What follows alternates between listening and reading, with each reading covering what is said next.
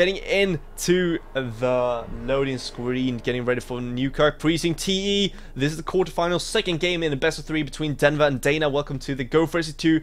By the way, my name is Swag. I'm casting for Poison TV, and hopefully you'll enjoy this game. Spawning a ball in the right position for my insanity. It is Dana as the pink Zerg, and his opponent spawning in the bottom left position as the purple Zerg. It is P-Lines Denver. And right now, I'm actually wondering one thing, and actually I should probably give you the nice screen as well. There we go. I'm wondering one thing. When people choose pink and purple, is it just to annoy the casters, or is it actually because they like pink and purple? You know, when both players like pink and one is faster than the other, so they just say, oh, okay, I'm going to go for purple. Or something like that, because it's actually really hard at times to know which units are which, just by judging on the color when they are pink and purple. And Dana right now though, Dana, the 9 pull down from Dana. This is going to be amazing. I'm not saying that Dana will just win or something. I just love seeing these aggressive plays. And right now Dana going for the 9 pull can do so much damage. And Denver is not going for the drone scout. Of course, with the Oval, he will be able to scout this quite early. Oh, he's just scouting to this point right now. And this is actually quite weird. They can see that. Probably a bug or something. But anyhow, the spawning pool will finish quite early for Dana because of this. In Denver, will he go for the hatch first? That's a question. I don't think that's the case. He would have pulled a drone in that case.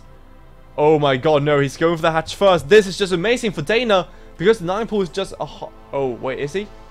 Or is he just scouting? What is Denver doing? Is he going to place a proxy? He's placing a proxy hatchery. Denver is placing a proxy hatchery in the 3rd base location. And Dana, he's going for a 9 pull. This is the worst kind of build I've ever seen from a Zerg player who's going to hold a 9 pull and he doesn't know about it yet. This is so terrible for Denver. I feel so bad for him at this point.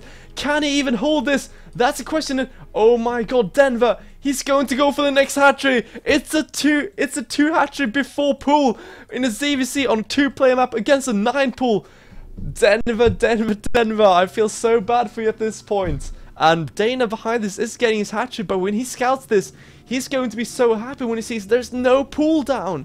And he can do so much damage, and when Denver scouts this, he's going to be so mad at himself for choosing that build. And here we go, Denver will scout so many links, attacking his hatchery. The question though, will Dana do enough damage in time? That's the question. He will kill this hatchery off, but remember the 3rd hatchery, or the 2nd hatchery rather, of Denver is still alive and well, and he will try to cancel this in time. No cancel for Denver. That is quite a big misstep. And oh, there we go. Actually typing it out as well. He knows it's a big mistake.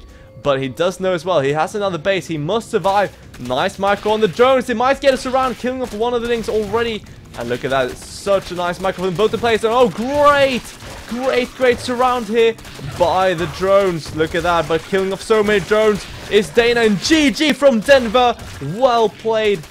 And Denver says it. 3rd hatch. 3rd hatch, so just amazing play and just dancing around quite a bit here. And there we go. GG from Denver. Dana takes it 2-0 against Denver. Just amazing play here. Wow.